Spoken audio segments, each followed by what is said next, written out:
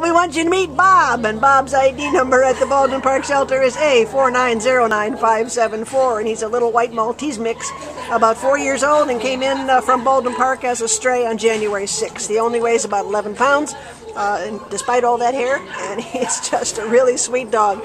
You know, he hits all the right notes, he's friendly, he's good on a leash, he's good with other dogs, he likes people, he's a really good, sweet dog. What else can you tell us, Lydia? We can't see your face if you do that. He shows signs of being housebroken, good boy. And he does pretty good. He walks fairly well on a leash, and he came out. I opened his kennel door, and he was right there. Yeah, like, okay, I'll go out with you. Yeah.